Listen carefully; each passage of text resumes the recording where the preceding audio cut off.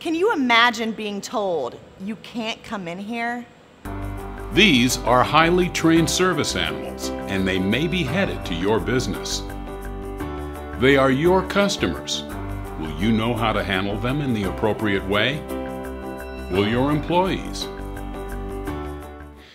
The ADA defines service animals as dogs that are individually trained to do work or perform tasks for people with disabilities. As an employer or employee, a member of the police, fire department, or emergency rescue team, you need to be aware of the ADA law and how to comply with it.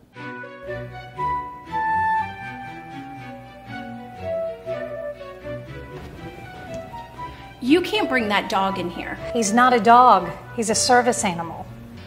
I don't care what he is, you cannot bring that dog in here.